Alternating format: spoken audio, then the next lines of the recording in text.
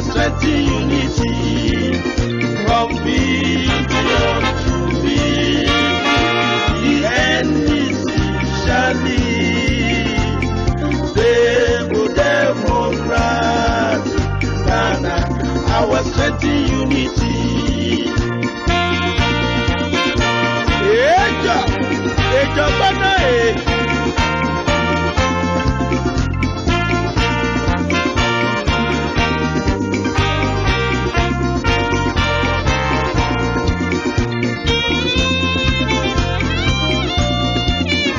Victory! Victory is our land. Victory is our land. JJ is a winner.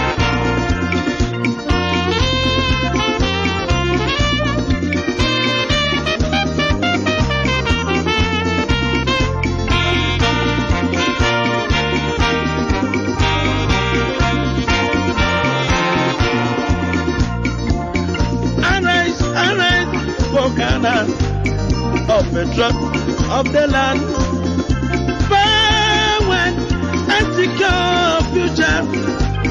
People love our God.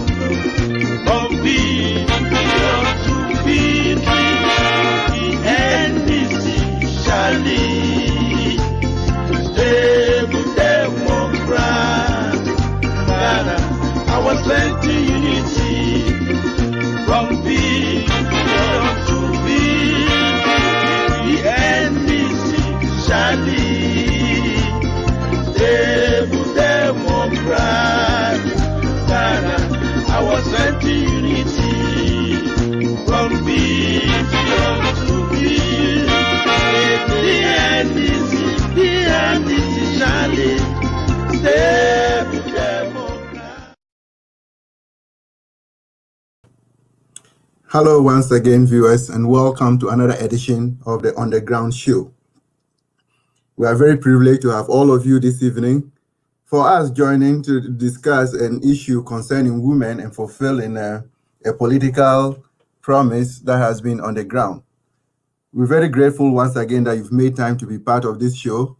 And this evening we come your way, we come into the comfort of your rooms with no other person but the mother, sorry, I wouldn't even say the mother of the National Democratic Congress, but we're coming into the room with a lady who has a passion for the National Democratic Congress, who holds National Democratic Congress at the heart and has been defending the party right from the word go. You could recall, if you are at the early days, where you could find a very wonderful female lady on the set, dishing it out with people, the likes of Susan Koinu of CPP and the rest, and she is still on the move. Wherever you are, once again, you are welcome to On The Ground show, which is being carried live on the social media handles of BenYoGH. And we are going right away into a great discussion with this wonderful lady. Some of you will be wondering who this person is. Very often we hear she's from the United States of Tachimatia. And now we have been given a better correction that she's from Dafiama. And definitely she has to tell us something about herself. So to all of you up there, we have the privilege of presenting to you Honorable Dr. Hanna Louisa Bisiw, the National Women's Organizer of the National Democratic Congress. So this evening she comes on the show to tell us more about what is going on in the party, what she's going to do, and how the NDC is putting itself together to go ahead to defend whatever is at stake for us.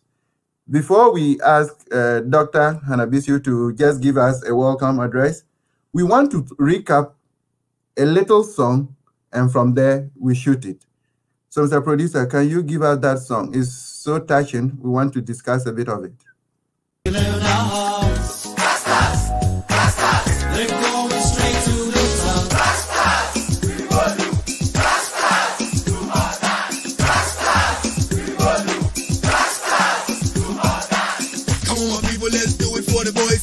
People, let me hear your voice.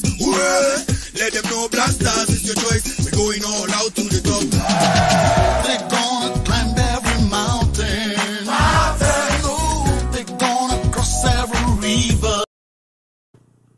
Great. So, Honorable Dr. Hanna Bisiw, you are most welcome to the program.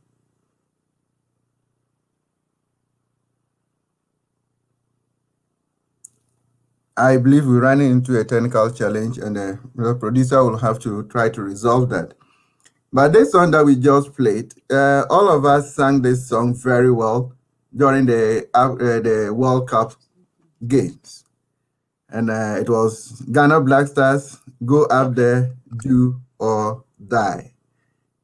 Fortunately for us, we went up there, we came back, we did not kill, nobody died.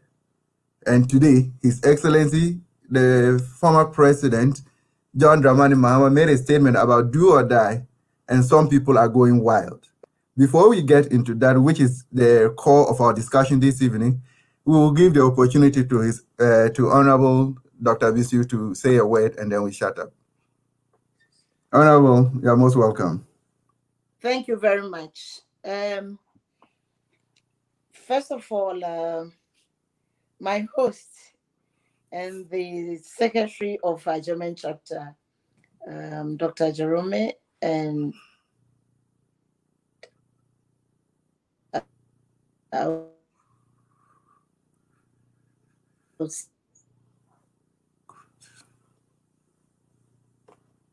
say thank you, leader, our presidential candidate, his wife, and his entire team.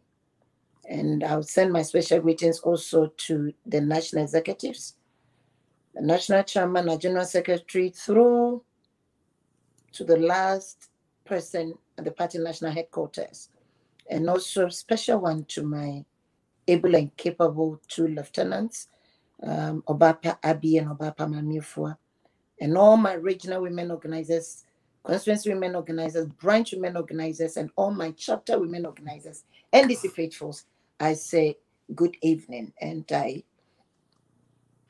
want to also say a special good evening to my host, the one who has actually kept me here and taken care of me. And I'm sure that secretary, you have to now do something, you know. I've told her she shouldn't worry. You'll be bringing a verified check to Auntie Maria.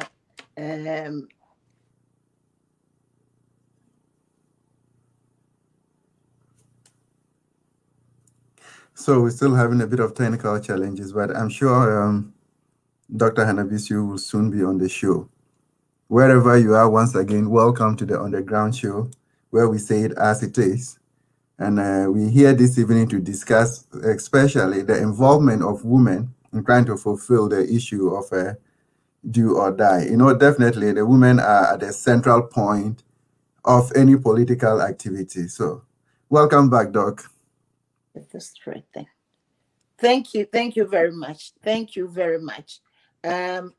And forgive me, I think I'm having some troubles, you know. Yeah, it happens. It keeps connecting. Yes. And so, having said that, I think just recently, President Mahama made a statement.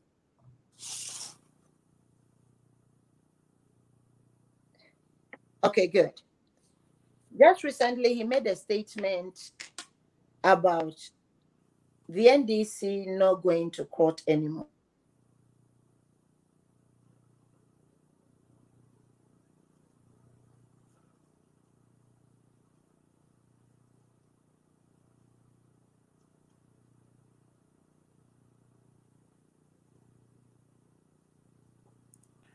Wow.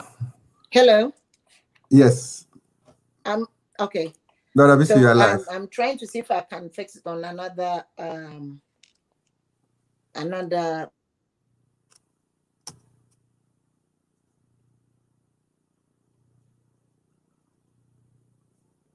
You can hear me? Okay. And so, Yeah, Suzuza.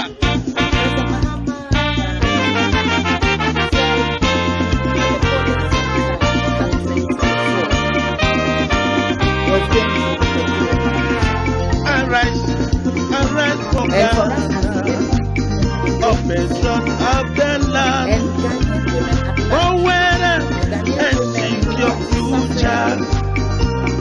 suffering Development our goal.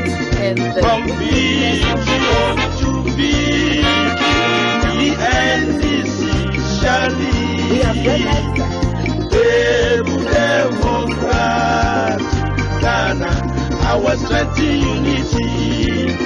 From vision to vision, the NDC shall lead. Stable Democrat, Ghana, our strength in unity. Eja, eja bana e.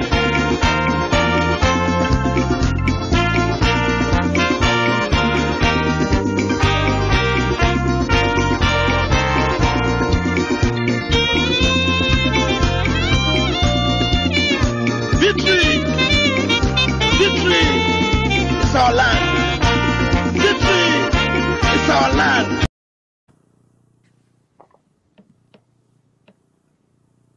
hello. Okay. Yes, Dr. Hanna Louisa, you are back on stage. Yeah, I think now we I think it's more stable. it's more stable. I had to Yeah. change Switch. positions. And so I was saying that His Excellency John Dramani Mahama recently declared that we, as a political party and as a people, we were going to do it. The polling centers was going to be a do or die affair because we're not going to go to court anymore. And we'll come to the hypocritical cries of some Ghanaians, some section of Ghanaians. But for us as women, from the day that President Nana Addo declared and legalized armed robbery in Ghana, from the day that President Nana Addo decided to deceive Ghanaians and use a coup d'etat to reinstate himself as the president of Ghana, we realized that come 2024, it had to be a do or die affair. Come 2024, it's going to be a civil uprising where we're going to defend the second independence of Ghana and Ghanaians at large. And as women, if today, when the hawk goes to attack the chickens, the chicks of a hen, it's not the cock who defends the chicks, but it's the hen. Or when a female dog puts to bed and you go closer to that dog, if it's not the male dog who defends the puppies, but it's the woman who defends the puppies, then this do or die affair is a women affair. It's more for us than even the men. Because there's not a single man in this world who was not brought to this world by a woman, number one. And we have realized that if we sit back and we watch, they will kill us, they will kill our husbands, they will go and kill our children. So for the protection of our children, as women, market women, professionals, housewives, farmers, cleaners, hawkers, petty traders, what have you, it's a call to duty for us. And so we started working from day one to make sure that the right things are in place and to prepare ourselves. You see, when he spoke about do or die, people are just running, jumping left, right, center, and hypocritically criticizing, and some having the audacity to ask him to retract. And I was asking whether it's a dream or it's real that Nana Addo is the president of Ghana. if it's real that he is the president of Ghana, then it would be hypocritical on anybody's part to request that His Excellency John Dramani Mahama should retract a do or die. Yes, it's going to be a do or die. And the role of women is that we work hard, especially with those in the NDC and those who sympathize with us. We need to move from region to region, constituency to constituency, branches to branches, market to market, house to house. And it started not today, but December 2020. Because what happened in December 2020, my sweetheart, was a pure armed robbery. Because an armed robber is the one who uses a gun or anything that they can use to harm you, to rob you. November 2020, President Nana Addo deceived, as usual of him, scam the security agencies and credited their accounts with 40 million, 50 million cedis. I think that the lowest they were in the 40s or 30 million. That's 4,000, 5,000. And these security officers, that's men, and decided to thank him on December 7th by aiding him with their guns and bullets to kill Ghanaians so that they could rob us of our will. They robbed us of our votes. They robbed us of our right to independence. They robbed us of our right to voice out what we don't like through the ballot. And so the system we have today in Ghana is not a democratic system. No, it's a kleptocracy system. It's a coup d'etat, but because the president is so good at scamming us, they put a ballot, you go, they kill you, and they put him there, whether you like it or not. Why do I say so? People go to work and they say, oh, you went to court. Check the political or the electioneering history of our country. Check it from intra-politics elections, from unit committee elections, district assembly elections, parliamentary elections, by-elections.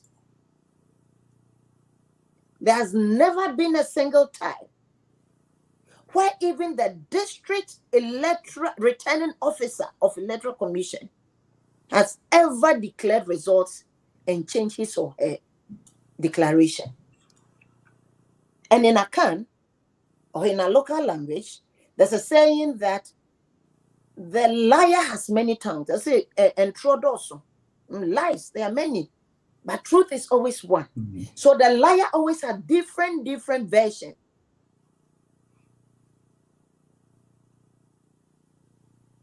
She can never swear to Antoa or to any of the deities that we have in our country, because they believe in that. All this swearing and cursing started with Nana Addo. They believe in that. She can never swear that the declarations that she made were her own figures. No. The declaration that she made are declarations from her appointing authority, Nana Addo Dankwa Akufo-Addo, and his NPP. That is why she changed the results 7 times. And the first one, she had more than 100%. That's desperation, where the people say, we don't want you. And you say, oh, by all means, I will be your president, whether you like it or not. And the difference between President Nana Addo and the Guinea-Conakry Kenneth Mamadi is that Kenneth Mamadi is human-centered. So he killed nobody. And Kenna Mamadi, did his coup d'etat because he wants to fight corruption, injustice in the system. But President Nadu killed Ghanaians. Dr. Bisiw, let's get something clear here. In Guinea, is that coup a successful coup? Because, I'll get there. Yes, I'll get there. Yes, you see, that is the dishonesty and inconsistency of our President Nadu. And he keeps embarrassing Ghanaians, embarrassing the country, and then he hides behind old age and say, come and say. So if you're an old man, you do what old people do. You respect old age. So you don't misbehave. You say don't talk because I'm an old man. He's very indisciplined now. He claimed it wasn't a successful coup. So I want to ask him, what did his foreign minister, Honorable Ayokoboche, what did she go to do in Guinea, Conakry? To go and speak with who? Was it with the president or with Kenna Mamadi? He's the chairman of ECOWAS. Why didn't he go himself to Guinea? He should have gone. So is that this honesty and inconsistency of President Nadu? And the difference, I said, this man is wiser than him. You see, President Nadu is not leading as a president. He's living a childhood fantasy. Perfect. Okay, it's a fantasy. Oh, I was a president. And you see his perseverance. He persevered for years. And I've been saying that people voted for him. 2016, those people who voted, by the time he started contesting, wanting to be president, they were not born yet, or they were maybe just a year old. That is how long he has been persevering to be president. So it's not because he wants to lead us. He wants to just accomplish some fantasy. Okay? I want this car, so I'll do everything to get it. Meanwhile, you don't know how to drive. I love this. Is it Airbus 380? I love all those things. If you give to me, maybe I'll be happy, but I cannot pilot a plane. So if I attempt to pilot even an helicopter, you know what is going to happen? It will crash. Definitely. I have a drone at home, Phantom 4K. My little boy started fixing it, and I said, no, you put it down. Then he asked, Mommy, do you know how to fly a drone? I said, no. And his next question was, if you don't know how to fly a drone, why do you buy a drone? And I thought it was a very deep question from a boy of 5 years old. I love it. It's a fantasy. But my own is I've kept it down. You kept it down? Yes, because I know if I fly, it will crash. If I get somebody who can fly and the person meets it, I'll give it out. But definitely, I'll not attempt. I'm not like Nadu. He's living a childhood fantasy of he wants to be president because the father was a ceremonial president. So this man has come to impose himself on Ghanaians. He is a very, very bad leader. And in fact, the only thing that he has succeeded in doing is failing. But sometimes I look at him and say, in his incompetency, if you should evaluate him, you still fail in his incompetency. So in his state of failure, he still fails within it as a leader. And that is a fact. And the trouble we are having as a nation is hypocrisy. But sometimes I don't blame Ghanaians. When you have a government that is rusted like a nail, and at the least criticism, it will come looking for you to hurt you. They are afraid to step on it. And so that difference, as I was saying, between Nadu and Kenna Mamadi is that this Kenna is human-centered. This Kenna came to fight injustice, corruption, inequalities, impunity, disrespect, thievery, robbery, what have you. Nadu came to do the opposite. He killed Ghanaians. He scammed our security agencies. And why do I say he scammed them? He deceived them with those monies. And before the end of December 2020, he debited. He took away those monies from their various accounts. Because they had finished accomplishing what he wanted them to accomplish for him. Kill Ghanaians so that I become the president. Kill them so that I can come and then corruption will start fighting me. Kill them so that there will be more injustice in the system. Kill them so that I will come and now borrow money in the name of Ghanaians and spend the money with my family members. Kill them so that all my family properties that I've sold over the years in trying to be president, I'll be able to now fulfill, provide for the family and make myself comfortable. Kill them so that I can now deepen impunity and injustice in Ghana. Kill them so that I can continue to store the development of our country. Kill them so that I can continue to destroy the educational system of our country. Kill them so that I can continue to destroy the agriculture of Ghana. Kill them so that I can continue to destroy the health system in our country. Kill them so that the infrastructure development of Ghana shall continue to go down. Kill them so that I can come and deepen the culture of silence and intimidate journalists and kill journalists.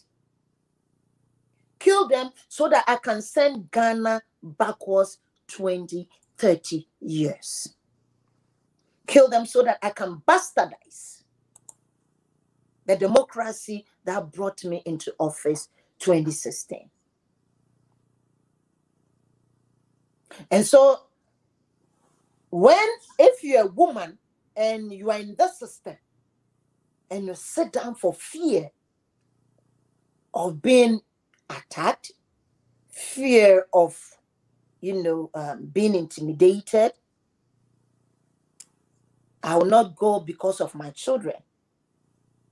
I think women, we need to rise up for the sake of our children, for the sake of Mother Ghana. Today, as women, when we go to the market, we are not safe anymore. Women used to, or usually we wake up at dawn and we will go to the lorry parks, stay there, probably take, transport to a different location to go purchase, smoked fish or what have you, transport them back. But the security of Ghana now is not there anymore. Now, when you're out and it's 10 p.m., your family members are calling you.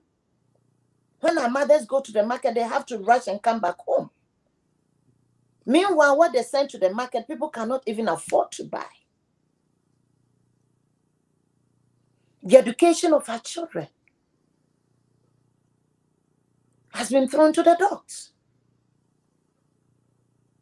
And I always say that, you see, if your mother-in-law is dead and you claim that she's sleeping, 2 weeks, nobody will have to announce her death or her funeral.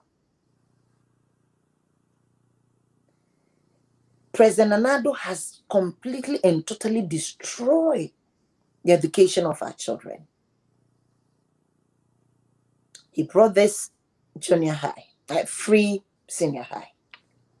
At the time, President John Dramani Mahama advised that, look, you need stakeholders meeting because the way you started it, it cannot survive. They insulted him and continued. Less than a year, they went to work and turned the system to double track. But even before the double track, when they started the free senior high, they were doing it like a scholarship scheme thing, saying if you have this, if you have a high average, a high grade or what have you, then you get scholarship. And I remember saying those days that if it was the time of President Nana, then he wouldn't have had that scholarship or that free education, because I know his grades were not good. Then we started screaming. Then they came down and said, everybody. Then now they said double track. Double track because you don't even have the infrastructure. Let's just suppose that with John Dramani Mahama. You see, that free senior high is nobody's idea. It's the idea of the framers of our constitution. And the framers of our constitution said in the constitution that, look, there should first be availability, then accessibility, then you progressively will. Nado and his government, because they refuse to be part of the, of the drafting of the constitution. The drafting of a constitution, because they said they will not sit with fishermen, with market women, with farmers, with palm wine tappers, with those that they claim we are nobodies in the society. So they refuse to be part. And so John Dramani Mahama's one was this. You see, if you want to tackle something, he'll tell you that do it holistically. Don't just target a group and rush through it because you want votes. You are killing the country. President Dramani Mahama tackled a kindergarten, the primary schools, came to junior high, then senior high, and went off to tertiary institutions.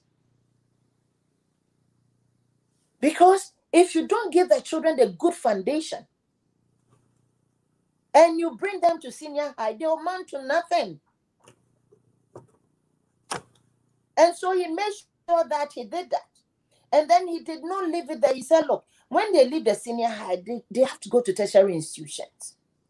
So if you don't create the availability and accessibility in the tertiary institutions, it means that there will be a traffic jam.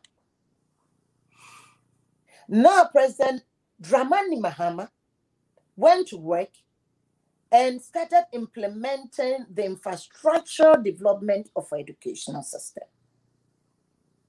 After tackling the schools under trees, training teachers for kindergartens and tackling our junior high and our senior high at the same time, and went to work with the E-blocks. That was 200 in 200 communities. And there's going to be 200 different communities, community day schools.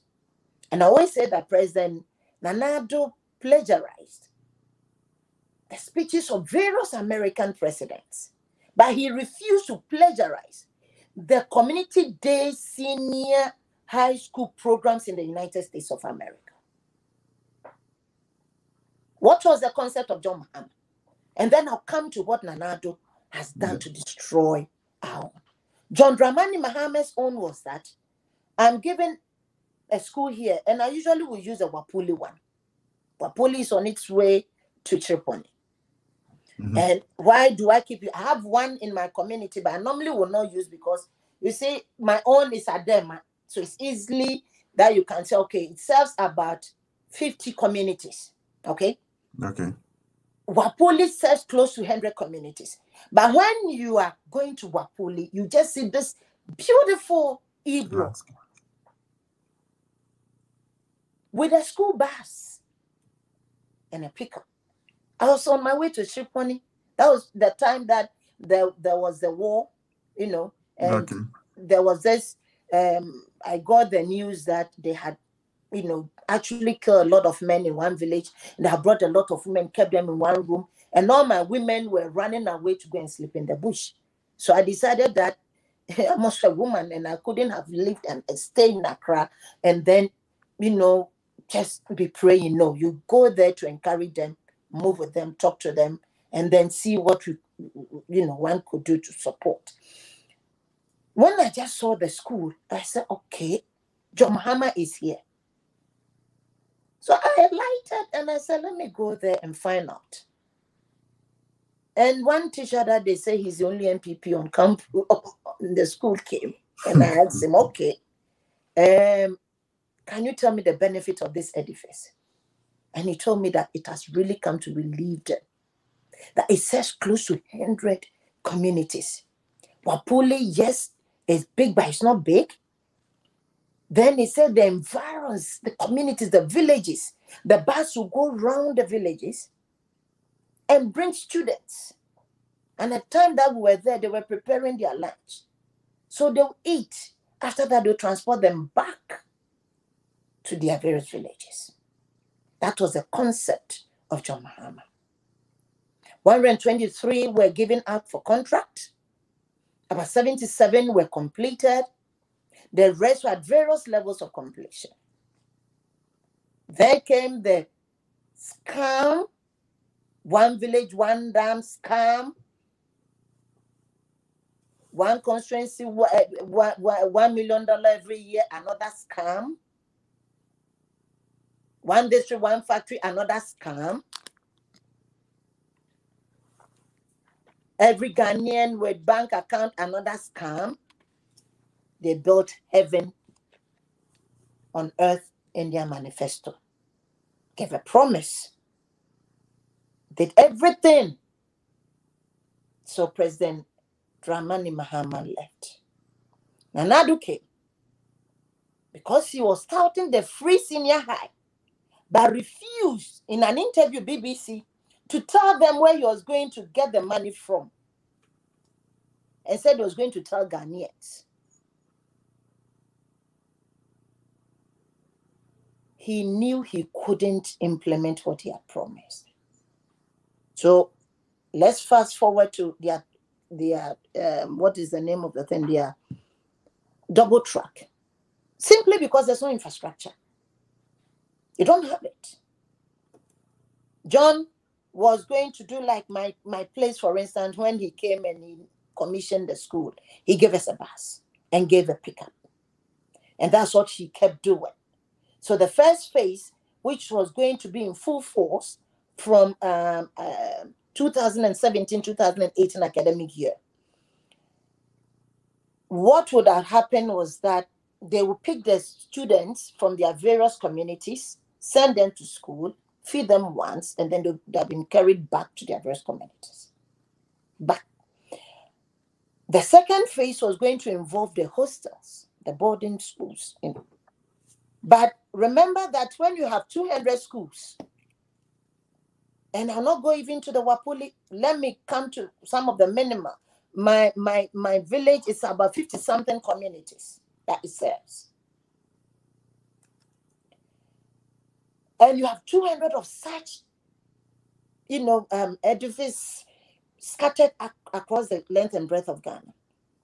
You reduce the weight on boarding schools because you have created the availability and accessibility. Yeah. Then our statisticians would have sat down to now analyze a ±5, a narrow margin of how many students per the numbers that we have in our junior high will be entering the next year or probably the next 2 years, so that we'll be able to prepare ourselves well in the senior high.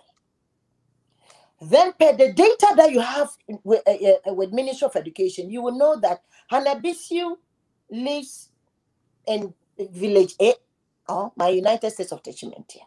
And then we have the Dema Senior High, which is accessible to me. Yeah. And so if I'm in junior high and I'm going to senior high, they don't need, they'll still take me to where my school is, my village, my community. Now, let's say, Secretary, Doc, you live in, let's say, you are schooling in Sunyane and probably you live in another place where the school is not easily or readily accessible, or per the load, they may not be able to take you there. So they will now check and say, okay, let's start the second phase from area 1, area 2. So we go adding the boarding schools. Remember that the Constitution requires or demands of us to do it progressively. And they did it in their own wisdom, the framers of the Constitution. And you see, you cannot reinvent the wheel. And so what will happen is that we know that the next 2 years, this number of students should be coming. And so if we have, let's say, 1,000 students, let's say 200 of them will need boarding. And so let's target area A, B, C boarding, and then we offload these boarders, and then the rest will go to their communities and enjoy the senior high, free senior high. John Dramani Mahama added Arabic so that our Muslim brothers and sisters could find it, friendly, sending their works to these schools so that they could also get the chemistry lab and the biology lab, physics labs that have been incorporated in these edifices, so that they'll also be able to enjoy that quality education. John Dramani Mahama now went to work and started expanding training colleges. John Dramani Mahama said, we will need human resource, because you want to make education free. You need teachers, and you need quality teachers, because we're going to make it free without compromising the quality of education as it is today, that it has been compromised. And so what did he do? The GET fund, the student loan, was increased with attractive conditions. And then they analyzed and realized that if we took away the allowance, it was not going to allow him or the government to increase intake into our training colleges and our nursing training colleges. Remember that at the time, we had even the doctor assistants, and then we had the ward assistants, which the MPP came and they have actually, canceled those type of training in our country. When that was done, a school that was taking about 300 students or trainees, it was now taking about 5,000 students. So it gave room for more people to go into our training colleges.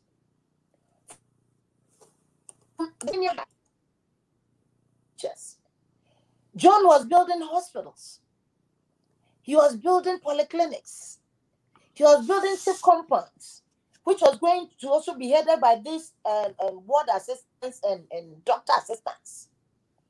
That, you see, when they talk about social intervention, that is a social intervention, where you take health care to the doorstep of the Ghanaian. So he was building a lot of cheap compounds, and then he added Yoniado vans. All these things, you see, when you have a prudent leader, a leader who means well for his people, he takes the analysis from kinder, comes through to senior high, and building these schools to make them free. Now, when they finish, where are they going to go? They have to go to tertiary institutions. The tertiary institutions, when they finish, they have to get jobs. So, let's improve our polytechnic systems. Let's build more universities. Let's complete those that have started. Let's build more hospitals so that healthcare will also be good for us. And then those who are coming out will be able to, get jobs to do. Let's improve agriculture. Let's build our roads. And so this was John's concept, where computers were given, textbooks, and what have you. Nana Addo comes and rushes through, and then he gives us a traffic light that has no red. And I've always been saying that, you see, I don't trust him one bit. Anything he says must be decoded. So when they said gold and green, Mr. Radio, then they asked me why. I said, look, me, I'm from a village. So when I was coming to the city, I was taught that when I see a traffic light, there is something I should know. Red means stop. Yellow means get ready. Green means go, go, go, and go. So it taught me that any traffic light without red They say either the car will hit me or the car will hit another car. So if you bring a spoiled traffic light to educational system, you are telling Ghanaians in a coded form that you are going to crash the educational system in our country. You are going to crash our children's education. You are going to crash the future of Ghana. And that's exactly what has happened. It has crashed. Recently, the NAT secretary was, on air saying that, look, the education is coming to its knees. You see, you cannot cheat nature. Ghana is not alone. We have not actually negotiated with God for God to pause time for us. Our children are growing. The world is becoming a global village. Why are we doing so to our children? Nana Addo is only fulfilling a childhood fantasy, so he can't handle the educational system. He cannot handle the security of our country. Our children are being killed. Women are being raped. Women are being kidnapped. Our husbands are being killed. The security themselves, the police officers are being killed. The young men and women in our country today are being killed. Journalists who come from abroad and they are killed. Police officers will be in vans protecting bunnies and they are killed. Meanwhile, Nana Addo promised that they were going to give bulletproof to every police officer and helmets. They are building security in their stomachs and in their bank accounts. And so they don't care about the security officers. So these police officers cannot protect us. And I'll quote the former IGP who said that if you don't want where there's crime, go to heaven. Go to heaven. So it was an insult to Ghanaians. And that is exactly, he spoke the mind of President Nana Addo. He spoke his mind. And he spoke the mind of the one who today wants to come and lead us, Dr. Mahamudu Bawumia. Because go to Google, they say he's the biggest liar in Ghana. I didn't say it, it's on Google. Google. And if I need an information, I'll Google. So if I need information on him and I'll go, they tell me he's a liar, biggest liar. You see? And so for President Nana Addo, your IGP says he can't protect us. The police can't. Definitely they can't, because you have refused to resource them. You rather will resource your hoodlums and your criminals, your vigilantes, so that they can do your bit for you. Yeah, but Dr. Hanna Bisiw, with all these things playing or coming into play, how does that motivate the NDC women's wing in going into 2024? Well, what it motivates us, because you see why I'm enumerating those things. Because if you're a woman and you go to the market to sell, you roast plantains, under the hot sun by the roadside to sell. You hawk to sell, to save money so that you can take your child to school. Your security is compromised. Your children's security compromised. That of your husband compromised. Your child's education compromised. The healthcare system, if I get pregnant, is compromised. I don't know whether I'm going to survive. I'm going to die. Trade compromised. Then I know that we are not safe. And so we have to work hard as women. We have to go around and then expose the ills of this government, encourage women and give them hope. We have to move, as I said, from market to market, farm to farm, lorry station to lorry station, house to house. If it's room to room, we shall go. To make sure that Ghanaians will have that hope that there is something good that is coming. The lies that they use to cover the good of John Mahama, we we'll continue to expose those lies. We'll continue to talk about our People's Manifesto, because the People Manifesto still stands for us. President Mahama was going to implement each one of them. Those were not promises that he sat in some room and came up with. He went out and said, speak out, and we spoke out. After that, he met organized groups. That is why there was something for Okada, there was something for everybody. And because he's been in government before, and he's not the type who will say what he can't do, or you'll see a dear you. If you said you want this pen, or you wanted this pen and this glass, you say, okay, no. You see, if we're in government, we'll be able to give you this pen, but not this reading glasses. These reading glasses may have to go to Jerome, and then, and so once you agree, then he knows that what he's going to put in there, you could have done it. There was a big push, which was going to create jobs for the youth, and 250,000 jobs per year. And it was very, very feasible.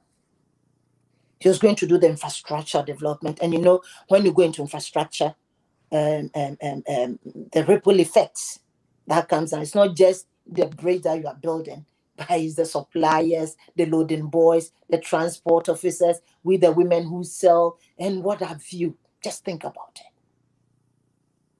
The good things for the importers, for the car dealers and all that. So this is the message that we're going to carry out. The market women credit union that he was going to prepare for us. The free primary health care that was coming on board. The 4 months maternity leave for women. Yeah, that 4-month maternity leave. Dr. Hanna Bisiw, I have a question on that. But before we hit that question, don't tell me you want paternity leave. Don't try that. I'm in Germany, and I know here they have parking for women. So paternity leave is very. We will come to that. But it looks as if Nana Akufo-Addo has a lot of respect for women, and she has placed a lot of women in very sensitive position in his government. Let's just have a clip, Mr. Producer. Let's have a clip of his encounter at the World Women's Program, and then we talk about it. Yes. Big definition of what political action is, then.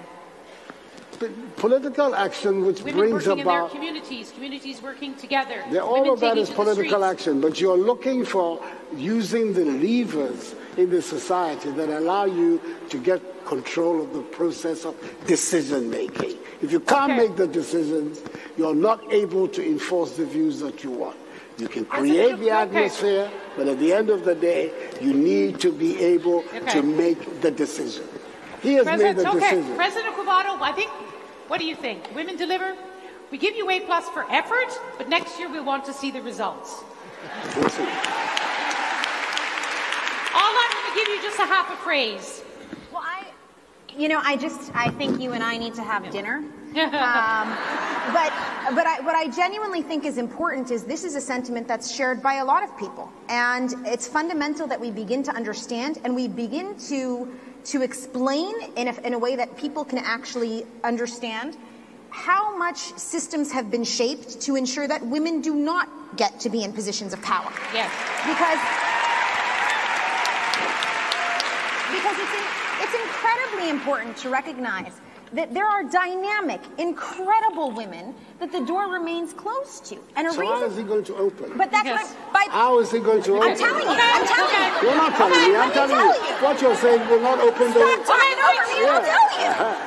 What you're saying will not. We need some democracy on this panel. I think it's important. It's incredibly important for male allies in positions of power, like yourself, to look around and recognize the impactful, incredible, dynamic women in their communities and amplify them, not empower them because they have agency, but amplify them and put them in positions of power. That's how it changes. It's on you too. So Allah has invited you to dinner, And Natasha's coming to visit.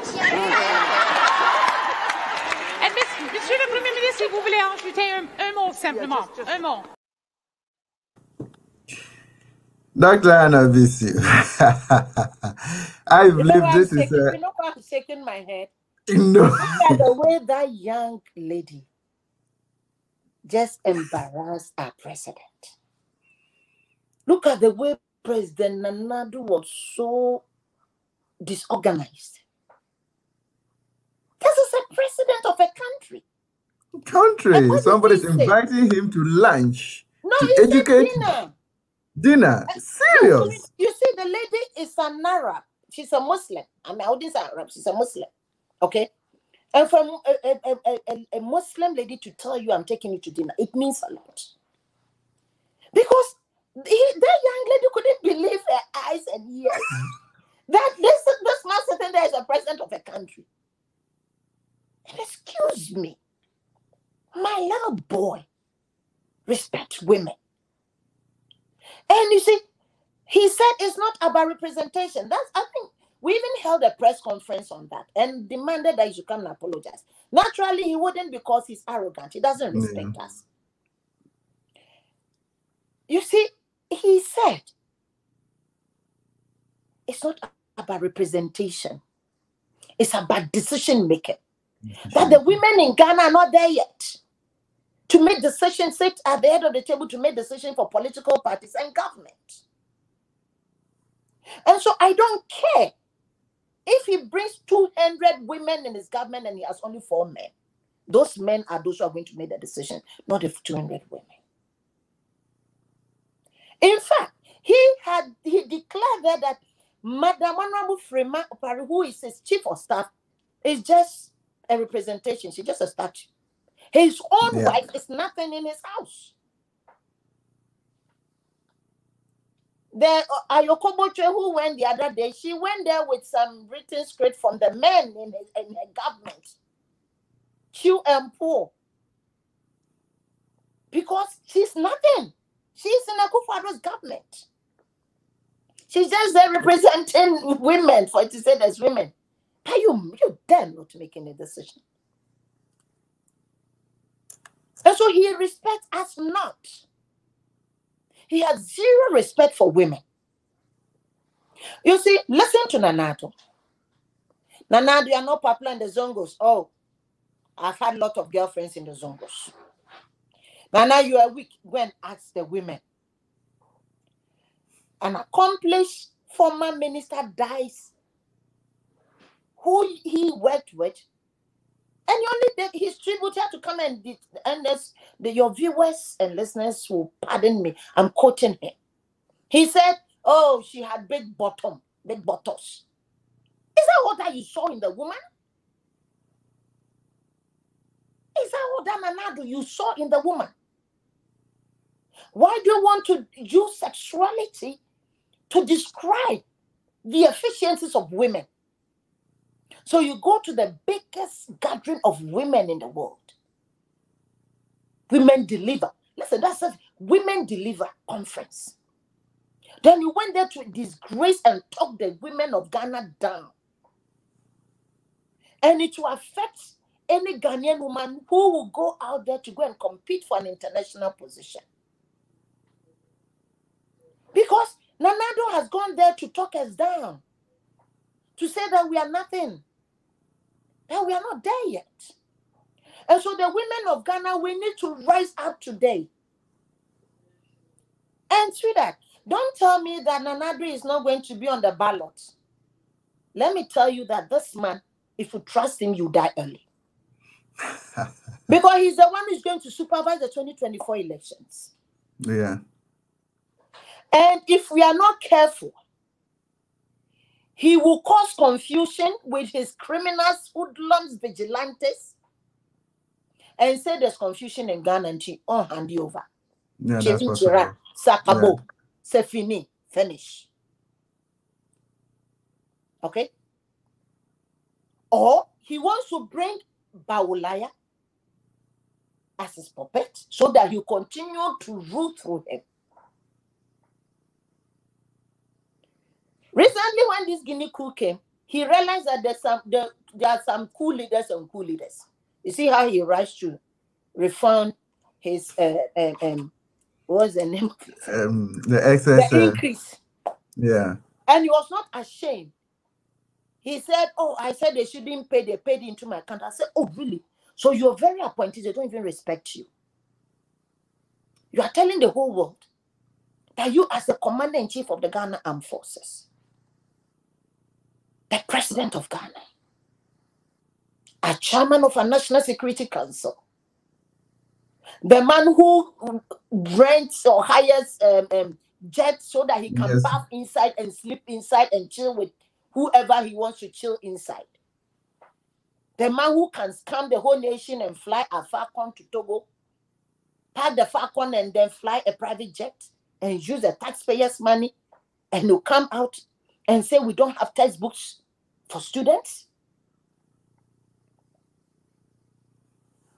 President Nana, you spoke and they didn't listen, and they dumped the money in your account. We started screaming as a people long time. Your wife, you wanted to now pay your wife because you are not responsible enough to take care of your home. So you want we Ghanaians to come and pay your wife. The man chop money. Plus that of Baumia. Oh, don't do that. Backdate it to 2017. We scream. Now your wife got angry. It's like a child you take to the store. The child wants this chocolate. You give the chocolate. The child has seen this chocolate. Then you say, "I want it." So no, you can't have it. And I won't find my media. Just and then I don't like it. Children do that. That's exactly what Mami Rebecca Kufuor did. Then you took the salary increase. When you increase your salary, remember that the workers were crying. You insulted them. You bastardized them. You bastardized the country. Now Mamadi comes and says that the president increased his salary and did not increase their own. And so it's a coup. Now you realize that a coup, the leader of that, he is the leader of the coup. He didn't scam people for them to come and use their guns to kill people for him. He led, and then he did. Now you rush to come and refund the money. And then you tell us that they didn't listen to you, so they don't even respect you as a president.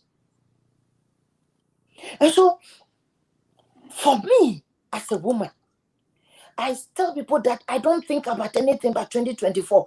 There should be a civil uprising for the sake of my children and my children's children, for the sake of Mother Ghana, for tomorrow. We have to go out there, spread the good news, and resist your oppressor's rule. And I've always been saying that the NDC has been very undiplomatic. So when John Mahama said do or die, it's holistically. Just as when he tackles education, health system, what have you, it's holistic. Because I faced the bullets 2020 when they were shooting, and I realized actually, I had to actually go to the commander. I just said, "Commander, shoot me. If there's anybody to be shot, it's me. Shoot me." John is not here to defend himself. He's on the ballot. Okay? I'm here on the ballot. Aside that, I'm here as a leader of NDC. I'm protecting the property of my party. And so if there's anybody to be shot here, shoot me. Not these ones. You said these are followers. If you shoot one, more will come. But if you shoot the leader, they'll go away. There is somebody, and we've not gotten there. And I said, yes, you have. We are not at war. So why are your men shooting bullets and then picking? Because the agents realize that you've stolen on the pink sheet, so they are bringing their tally cards and they're rushing their arm. You are shooting. But places, they killed. And so if you sit down today without moving, without working, I was beaten as I was ways were gone, and I refused to go to the police. I told myself, I'm not go. I'm not go. Now I know that I don't have to go to a polling center unprepared. And you have to go fully prepared. Yeah, that is very true, because we saw it with the Ayawaso West Wagon, and even the 2020 election, it exhibited itself. Going to 2024, we believe that if the NDC is not on its feet, it might be a different story again. So let's see. How are we going to the... It's going to be all die, do or die. Do or die. It's going to be do or die affair. Do or die, we are going to be very vigilant. Me sitting here, I've declared that I'm going to be a polling agent. I'm going to tell them, don't send me your name monitoring. I don't want to monitor anything. Because if we have good polling agents, you don't need monitoring. I want to be a polling agent. If I don't have to be at my village, I'll vote and fly out to wherever you want me to go, but I'm going to be a polling agent.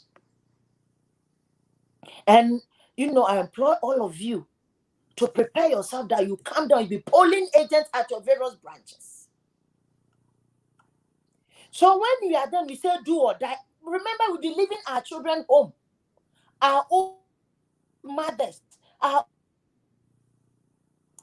the sick people on the hospital beds. So I'm going there as a soldier on the field. And some of us, we don't fight to retreat. If I go and you kill me, but we're able to liberate Ghana from the hands of the oppressor, from the hands of a tyrant and his cahoots, I will go peacefully, knowing that behind me, those coming will be free. Definitely. The only person that I think that we have to protect a lot will be my John Dramani Mahama. The one who is going to see to the good implementation of all the good things that we have in our manifesto. But for me, I have to be a soldier on the field. And it's going to be a do or die, because we will stop the thievery and we will go and say, look, if they bring us peace, we shall meet them with peace. We shall also train our vigilantes, and nobody should tell us we should stop, because Nanado has not stopped. Nanado uses the criminals and the police and uses also the army. In fact, for the army, I feel sorry for them. Dr. Hanna Bisiw, you signed a peace accord not to venture into vigilantism. When did I sign? I mean, NDC as a political party, you did that. Nanado signed, and the NDC actually signed. That's why I say he's very indisciplined. You can't even look at this COVID. He set the rules. You come and do fellow Ghanaians. In fact, he will decide to do a recording in the morning, and he wastes our time as Ghanaians, and we sit down there and we'll be waiting for 10 p.m. to listen to his toli. But we are very sure that his attitude and conduct is very known, and we should have been very careful about it, because if you look at it, the vigilantes of the MPP has been incorporated into the security services. So they come out in uniforms and they are doing distractions. Now we are in the opposition. How are we going to cope up with them? They have all the ammunition. They have everything. They have the law backing them. You have the president. No, there's no law backing them. There's no law in Ghana that backs them.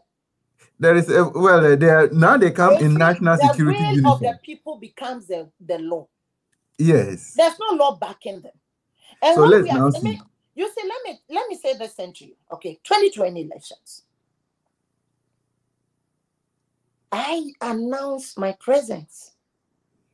Even during the registration, I said, look, I have registered pistol and I have unregistered cutlasses because they are not to be registered. I was beaten at Ayasu Westwogon. I went there as a polling agent to protect that which belongs to my political party. And Nanado sent his criminals to come and attack me. So it means that under Nanado, the all die be die president, the president who rejoices when human blood is spilled, the president who rejoices when there's violence, the president who kills Ghanaians and scams us with committees and commissions. I will not go unprepared to enjoy that which the Constitution gives to me, self-defense. Yes, I'll have 25 sharpened cutlasses in my car. And me, I'm not a macho woman. So maybe I can slap some people, but it's not everybody I can slap. So me too, I look for somebody who will slap those who will slap me. Those who slap me. Because you see, under President Nanado, you can't, you see, let me say this thing, okay. I was threatened in front of police and military that I'll be gunned down. They did nothing. They did nothing. Then I said, okay, if you gun me down, by me, I'll die, but I'll go down with 5 of you. Then they said they'll crash me. They'll crash my car. It was said in front of the security. So me too, when they said, okay, about 3 or 4 days after, I saw the incumbent MP and the deputy minister who promised to crash me on the road, speeding, and we're facing. So I asked my driver that when we get to him, face him. So I said, when we get to him, face him. And it was a highway, Tepagosu Road, at them. It wasn't Anadu who constructed it, so nobody should give him credit. Yeah, it's a very good road. And when we got closer, I said, move into his lane. So we moved into his lane to face him, and he ran into the bush. Then he went and made police case. When they came to me, I asked them, it was in front of you that he said you crashed me. Wasn't it? They said yes. What did you do? You did nothing. So I met him and I offered myself to be crashed. So I had no intention of running him off the road. I had only one intention, for him to crash me. So the decision of going into the bush was his own. It wasn't me. I didn't run him off. I meant business. When he said that you crash me, I meant business that he should crash me. So I was facing him with my car. Because he said it in front of you people, nothing happened. What I'm trying to say here is that 2024 is going to be a do or die affair. Because the time I leave home, I'll tell my mother, I'll tell my siblings, I'll tell my children. And look, my child will tell you, I keep telling him, when mama goes out to go and do party work, if I come back, thank God, you can only pray to God to keep me alive. I've told my mother that when I go out, the demonstration, I said, look, I'm not going to stay back because I'm a leader, so I'll lead. So if there's a bullet, I should take it first. So when your daughter is out there working, you can only pray or tie your belly. I haven't seen my child, my little boy, for the past 3 years. He was 5 when I saw him. He's 8 years now. I haven't seen him. Because I have to work. And I have to now create that atmosphere where he'll not be too attached to me, so that if I'm killed tomorrow, he'll not be affected. What I'm trying to say is that for the sake of that boy, for the sake of boys like him, for the sake of the aged, for the sake of the people living disability, for the sake of my sisters out there struggling to make it, for the sake of the women who have been kidnapped and killed, for the sake of the men who have been kidnapped and killed, for the sake of our education system, for the sake of better Ghana, for the sake of justice, freedom, development in our country, as women in the NDC, we are poised. And I'm telling you, it's not just me. I have very vibrant women. Look, if you go to the ground, if you go to the branches, we have very powerful women organizers. Great. Well, I was going to ask a question about how this message has gotten to the branch level. Oh no, you see, let me see. You see the structure, how we work. Going into 2020, for instance, all my women organizers 2019 June were trained. I took all of them, the regional women organizers and their deputies, to Tamale, and the constituency women organizers of Tamale Metropolis and the northern eastern corridor were brought 3 days training. National chairman was there. We flew in resource person from Accra, majority leader Honorable Haruna Jushu also came. They trained all of us. Certificates were given. And these women went down to their constituencies and trained them. And their constituency women organizers also went down and trained their branches. So what we do is that, you know, if I'm facing north, then now I'll be visiting constituencies, because I don't believe in a 3 days work. You see, when we are going to election from June, everybody, they've made up their minds. So the work for 2024 started from 2020 and it's still continuing. That is the organizational thing. And so, like, after the election, when we went round, we revisited some of it, the training we had, the women, those who testified that they use it and it helped them. And then now we looked at, because you see, in politics and the way these situations are, where Akufo-Addo keeps confusing us every day with more scandals, you will not be able, you cannot implement what you implemented yesterday. Yeah. So you analyze your current situation, you look at what you had yesterday, then you look at what you have today, then you make a focus. So going forward, looking at this leadership, looking at that, what do we expect? And so we start putting certain measures in place, which we have already started. So it's not everything that you can actually, I'm not that type. Okay, so I can only give an overview, but you are not going to put all your arsenals out there for them. Sure. And so for the work, I always say this, that I'm very grateful to my women. The women work very hard. We do. And we're also grateful to all the husbands out there who are married to women organizers and women who work and they are not even women organizers, but they join us to work. And I'm very grateful to our children who understood us, that mama had to go and they wouldn't see mama, but they knew that mama was out there. The places that we visit, the places that some of my women visit, if I say it today, you squeeze your face. Sometimes you have to go to some jungle, some place, because Charlie, you have to go and sit there, be like them. You get what I'm saying? Yeah. Mm-hmm. And you have to buy credit for their eyes. Because you need them. And so the women, we are saying that we want to save Mother Ghana. She's one of us. And Ghana is crying blood. We want to save our children. We want to save our parents. We want to save the vulnerable. So we are trickling down with our message. But we also prepared to face whatever consequences and resist any oppressor, anyone who tries to intimidate us. So we are going out there to fight for the party. But we are working today. And it's not just, you see, when you say the party, people say, oh, the NDC. No, I love Ghana. That's why I love the NDC. I'm very patriotic. I love my country. Trust me, I'm in love with Ghana. So I'm in love with the NDC. And I want to die for the NDC because the NDC is the only party that can actually save Ghana. And this is the only party that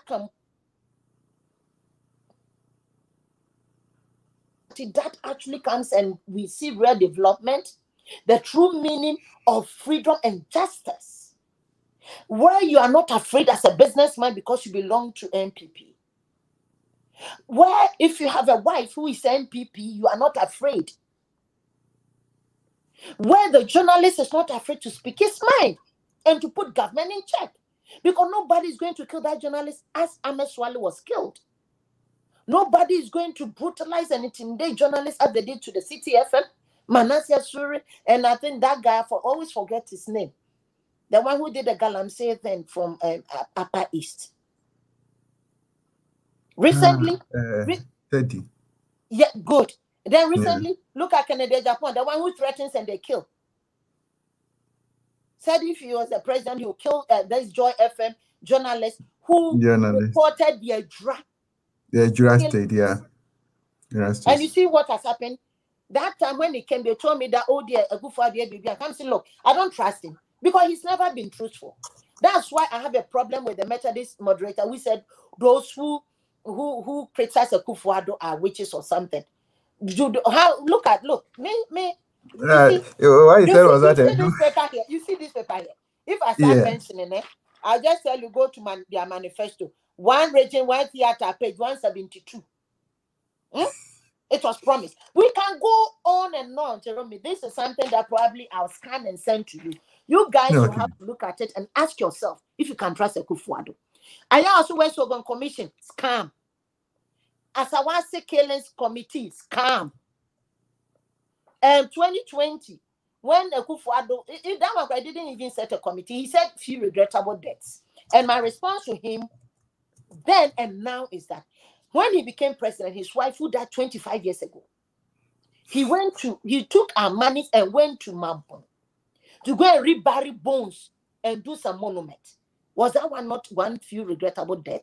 You kill us to come and say few regrettable death. And drag him. Then I said, look, it's another scam. Committee is a scam. What has happened? Nothing will happen.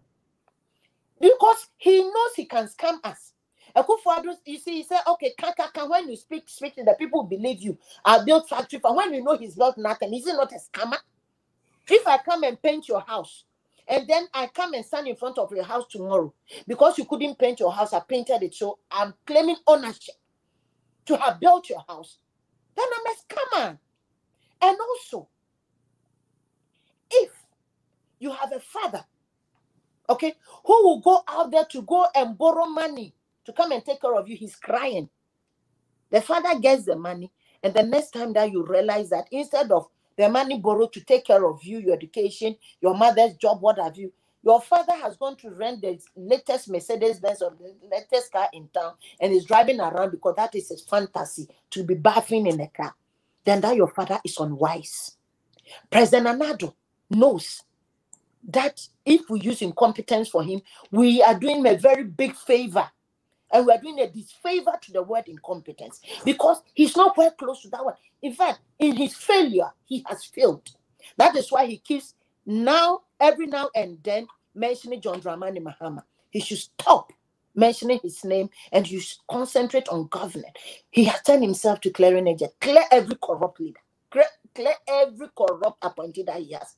Look at the recent Sputnik 5 vaccine thing. You went to Brekum and even compromised and corrupted the Brekum mind for this man to lie. That is how dangerous Anado is. And Anado is being backed by Bawumia, and Anado is pushing Bawumia to come so that they can continue to perpetrate their evil deeds in our country. And nobody wants to talk. When you talk, they say you are insulting. No, this is not insult.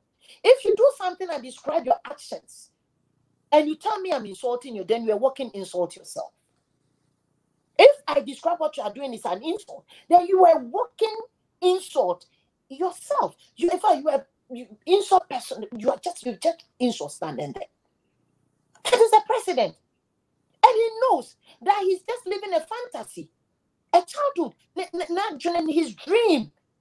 So he knows next to nothing when it comes to governance. And I dare him to write a statement from his hands. Half a page. He can't. You are going to add something. That's a wonderful presentation, Dr. Hanna Bisiw. And I believe strongly that definitely, if we want to continue, we will continue till tomorrow. But notwithstanding that, I think some viewers have sent in some questions. We would look at a few of them. That's fine. And then I think we need to have you another time. This is not enough. We want to find out on the ground, especially at the branch level, the ward level. I won't be surprised that we will have women coming as polling agents, and all the women will be at the constituency polling centers or collation centers for the collation of the final results on come December 2024. Yeah, the women say that's what they want to do. They say we are going to defend the property of the NDC. We are the mothers who are going to defend the chickens. So you, the cocks, you can decide to stay home. But as women, we are going there so that our homes will be protected. So a lot of my women are ready and poised to be polling agents. And me, I'm going to be a polling agent by all means, if God grants me health and life. Someone just wrote that, my sister, the hypocrite Ashanti still loves Nana Addo, despite his arrogance. Nana will not change until we vote out MPP. How will the women's wing support that? That is a question from a viewer. And I think you have answered this question already. Nana Addo has no clue how to govern. Neither that's how any conception of any discourse. No, all the others are compliments. Everybody's so excited. Santua, Dr. Hanna Bisiw, everybody is excited. I think we just only have to look at the one with the Ashanti regions comment. How are we going to go into Ashanti region? Because they love and the Nana Addo, irrespective of his arrogant posture and his incompetence. I don't think it would be very fair to say that Ashanti region love him irrespective of his, and it wouldn't also be fair to say that Ashantis didn't vote for him. Definitely is their stronghold. Okay. And so we have some who still vote for him. I was in Kumasi when he came there to fraudulently open Casa Preco as one office. One factory. That's why I use fraudulent, because to me, it's fraud. Yeah. If you arrest the Nigerian fraudster, you should arrest yourself.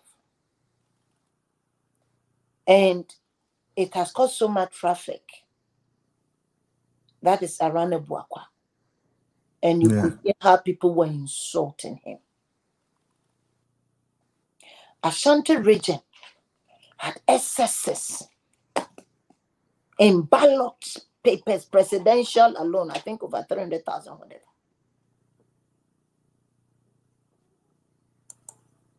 And so you see, when we say a do or die affair, we are telling them that not a single ballot will be stolen. Because stealing is not when you take my own. Stealing is when you add what that's not. Because we are not going to allow it. But again, we are on the ground in Ashanti region. The party is doing a lot of reorganization. And we are putting certain measures in place to check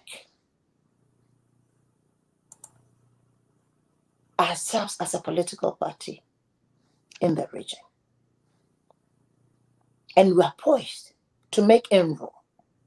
We are not going to do what they did in Volta region, where a whole group of people have been denied the right to representation in parliament because they wanted to by all means steal Ohoe seat. Because they know they didn't win Ohoe. And the inconsistent, dishonest president, with that shame, will say that, oh, with the winning of Ohoe, we are making inroads in Volta region. Who told you? You know you stole. You know you robbed. You know the trick you did. So we will work, and we are working. And you see, we those at the top there, we are just the leaves.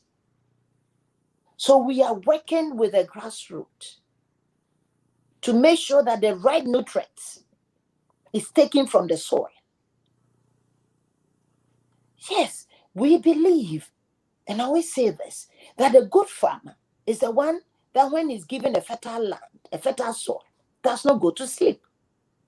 But he or she tills the land and works tirelessly until harvest time. Then you can have a bumper harvest. With all the scandals, with everything going on, Ghanaians are tired, Ghanaians are fed up. And Akufo-Addo's posture as a leader, the disrespect, the impunity, the thievery, the disregard for human rights, everything has actually made even our young ones to lose hope and trust in political leadership. That is why that explains his 80 or 70 convoy after the coup, the Guinea coup, because Ghanaians were hailing the Guinea coup, and he felt that maybe somebody was attacking on the road. No. Oh, wow. So, and so we as women, as I said, we are on the ground. We have started organize ourselves, encourage ourselves, and to make sure that we encourage our branches and get them up. When I say we, my branch women organizers, they have been tasked to make sure that their branches are vibrant. Not only women, but we are moving together with our men. And on this note, I want to wish my deputy, one of my deputy regional men organizers of Western North, I wish her speedy recovery. I'm very sorry that I'm not home at this moment. There was some party activity where, you know, they had to cook and there was a gas explosion. Yeah, and she's got, you know, gas burns. I'm very, very sorry. I've actually felt a bit down today. I almost said I was not going to come on because I felt very bad. But by the grace of God, I have my deputy in charge of Western North, Abigail. I think she's taking care of it on my behalf. And my coordinator, Charles Asiedu, is also on. But just want to use this opportunity to thank her, thank all those women for the sacrifices that they make for us. We are seated here talking, and we don't even know that. One of them was even poisoned, you know, and she died, you know, doing party work because she was a very vibrant branch women's organizer. And so we do that on the very quiet, and it's imperative to say thank you to these women, home and abroad, you know, and to say that we thank you, I appreciate you so much, and that you should continue to support the party. We are the mothers. We cannot give up now. We need to encourage you guys to step out there and fight for Definitely. It could have been said in a better way than this. But there is a lot of greetings from Montreal, Canada, from Italy, that are all over the world. And everybody's excited with our mother, who speaks with passion for our party, the National Democratic Congress. Asunaba Yabu, I think this your comment has ended the program on a very lively note. And Dr. Hanna Bisiw, we are very grateful for your time. You still owe me the dinner, remember? Yes, we will do that. You still owe me the dinner. And so I want to thank you guys also. I want to thank Ghanaians in Germany, went to Paris and, you know, and went to the Netherlands. I'm here. The Italians said they were organizing, but I said not on this trip. I have to go back home. They are still communicating with me background on it, so it's not too late. So we organize and come. I organize and go to Italy. But I want to thank you. I want to thank all of you, and I want to thank the German chapter, all the NDC faithfuls in Germany. Your Zongo caucus, they've been fantastic. I'm most grateful. And as I said to my sister and your sister Marian, Mrs. Marian Kwesin Odonko, she has been hosting me all these days that I've been here. It's not been easy. I've given her so much pressure. And I wonder why she doesn't push me out and say, go away with your pressure. She's been fantastic. And, you know, my women organizer also, Auntie Grace, and not to all of you. I just want to say on behalf of the party, you know, on behalf of the NDC, I want to say thank you, because I know that I'm being handled not because of Hanna Bisiw, but it's because of the NDC. And so on behalf of the party, I want to say thank you. And I just want to encourage all of you to say that there's more that unites us than that which divides us. People ask, what is this? Why do I have this? I've not had it easy going through immigration, security checks, coming here. My hair do. You know, they pass machines. They want to know, this is my natural hair. It's not any Brazilian dead woman's hair. It's thread. And I did it this way. I call it unity of purpose. And it's for a reason. You pull the one at the back to here. Maybe it's uncomfortable. If you leave it there, it's more comfortable. It feels good. But I bring them together. I tie them. You know, it's tied. And then we stitch. Okay? So they are united together. Unity of purpose. Because the purpose is to have a pony. That is African. And so we should move with unity of purpose. I don't have to like you, secretary, to work with you. You don't have to like me to work with me. But we have something we need to liberate Ghana. And so I'll urge all of us to love our country enough and to love our party enough. To let it go if I slapped you. For me to also let it go if you slap me. I always say that if you want to harm the NDC, harm me, don't harm the party. Because in my political Bible and Quran. There's nothing like forgiveness. And we should take that step. And to all of you, prepare yourselves. Save money. Take your annual leave. Go back home. Go to your branch. Go to your constituency. Go to your region. By all means, make a difference. And that small drop of water will make a mighty ocean. And so please, to my NDC brothers here in Germany and all those viewing and sending the comments, I say thank you.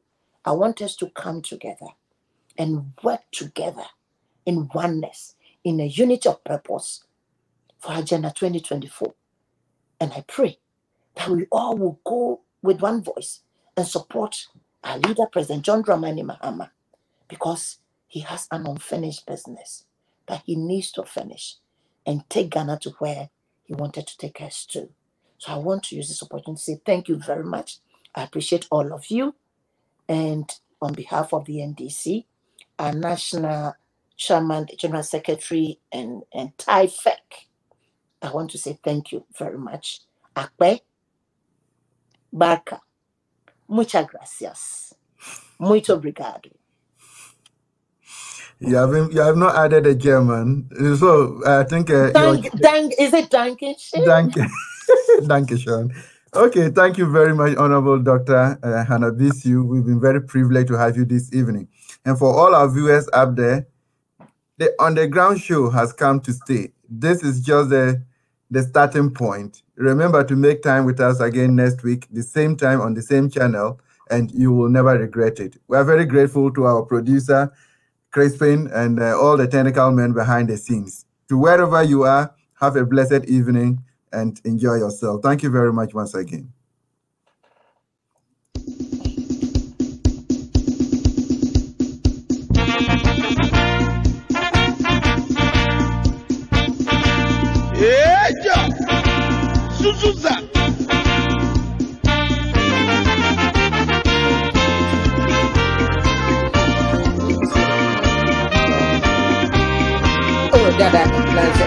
Arise for Ghana, operation of the land, forward and seek your future. Development our God, from vision to victory, the NDC shall lead. Democrat Ghana, our strength in unity.